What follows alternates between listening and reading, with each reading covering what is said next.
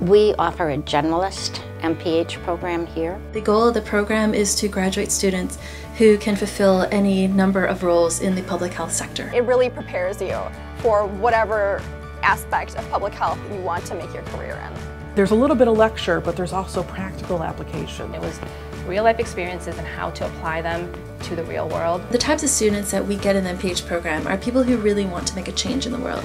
They come in because they want to do good. They want to know that their work is meaningful. We require an internship of all of our students. I applied for an internship at Advocate Healthcare, and it just took me in this direction.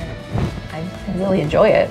It's what makes everything come together. So the theoretical work that they get in the classroom, hypothetical situations, they can demonstrate their skills in a real situation. As my internship grew, I was learning that we were working with employers, we were really making it a business.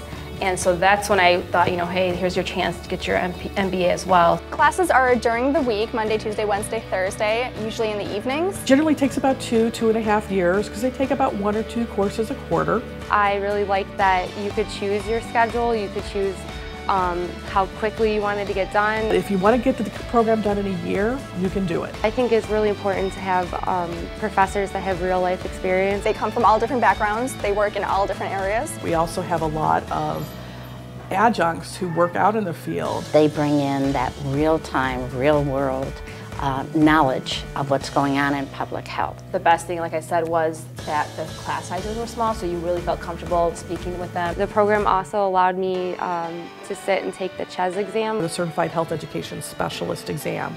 This is a nationally recognized certification in health education field, and it shows that you've met the minimum standards as in these 7 areas of responsibility as a health educator. There are so many opportunities here, whether you want to do research, whether it's a leadership opportunity, whether it's fundraising. One of the opportunities is to join the student advisory panel. I am the faculty advisor for the MPH Student Advisory Panel.